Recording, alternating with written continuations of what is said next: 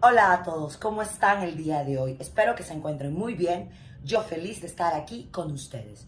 Today we're gonna learn 5 useful phrases in Spanish that you need to know when you travel to any Spanish-speaking country. So, are you ready?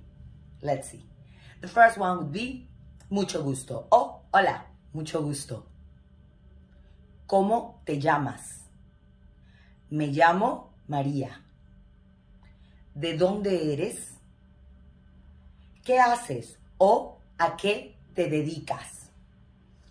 These are very standard, very basic phrases that you need to know when you travel to any Spanish-speaking country. However, if you want to know more, in our YouTube channel is a full video with more than 20 phrases to how to start a conversation, especially if you don't have any level, if you never studied before Spanish, and if you just want to go and kind of start to chat, you know, with local people.